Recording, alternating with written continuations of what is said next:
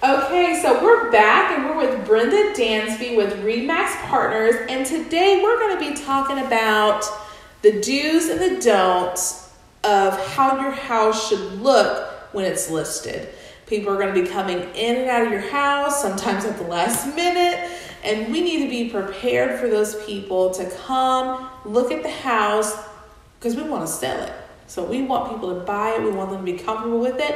We're going to be going over a few things that you feel that are important as far as how your home should look when your house is listed. Okay, first, when they walk up to the front door, it should be clean. The front door, if it needs to be painted, should be freshly painted. And then when they open that door, when they walk in, they need to feel good about coming in the house. Okay. You need to have all the lights on and the blinds open. Okay. Some good smelling soft potpourri. Okay, so like nothing vanilla. too strong. No, nothing strong. What about baked cookies? Oh, that'd be wonderful. Ooh, yes.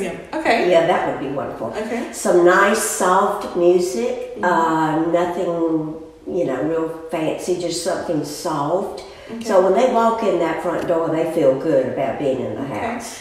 So one of the things that people see first when they walk in a home is the living room. So we're going to talk a little bit about clutter. We're going to go on into the living room and take a look at that. Okay. So we're here in the living room, and one of the things, most people have kids. I know that you guys have kids. So one thing that we want to make sure is that the living room is spotless when they come in, right? Yes, yes. Okay. We know people live in the house, but we're again staging the house to be for somebody to come in and feel good and want to buy it. Okay. So if you have children, you might want to have a big basket over in the corner and be able to dump all the toys in there. Okay. And anything that would be on the couches, freshen up the pillows, and that's basically it. So this is a no-no. That is definitely a no-no. So we got toys everywhere. This kind of looks like my house. My house always looks like this. So we want to make sure that all these toys are put up, nothing's out, everything is clean. So this is a no, we don't do this. Okay. So one place we're also going to look is the kitchen sales. So we're going to take a look at the kitchen and see what we need to do as far as staging our kitchen for selling. Okay. So we're in the kitchen, and this is the selling point of any home. People want to make sure that they have an awesome kitchen. So what are some things that we need to make sure that is done correctly when people come to the home? We want most stuff off of the counters. Okay. So you need to declutter those. We want the counters shining. Okay.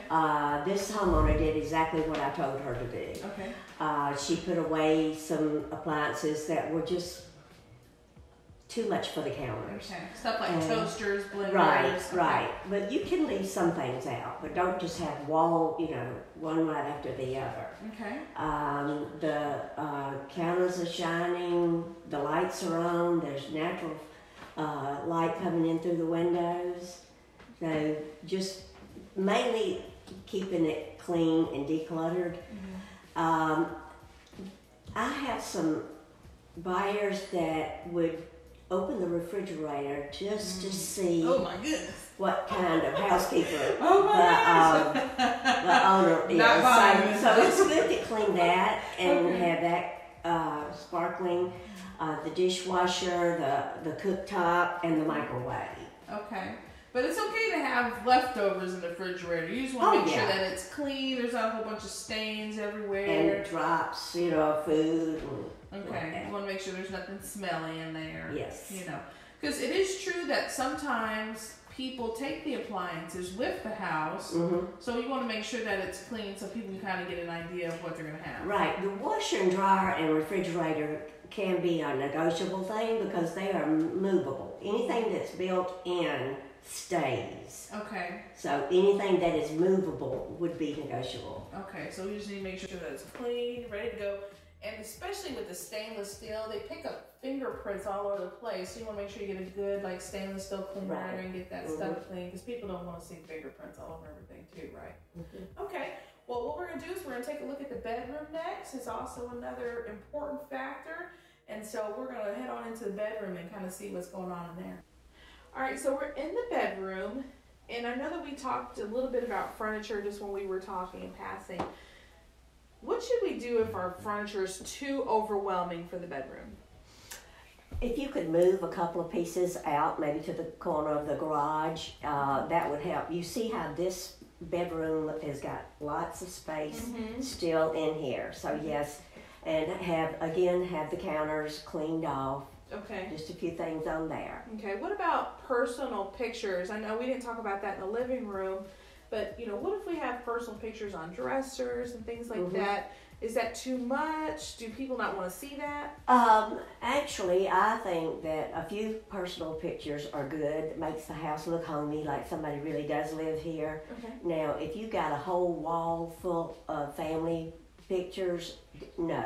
Okay. No. So, like, as you're walking up the banister and you see, like, Yes. You're saying that people should take that down. Yeah. Okay. Because it kind of makes it seem kind of weird. and the holes need to be, taken care of. Okay. Because those kind of things, people are like, oh, there's holes in the walls. Yeah, I'm gonna have to do that. Got it. Okay. All right. What about carpet? Carpet. A lot of people have hardwood floors now, but there's usually carpet in the bedroom. Should the carpet be spotless? Is it okay? The carpet needs to be professionally cleaned before you list the house. Okay.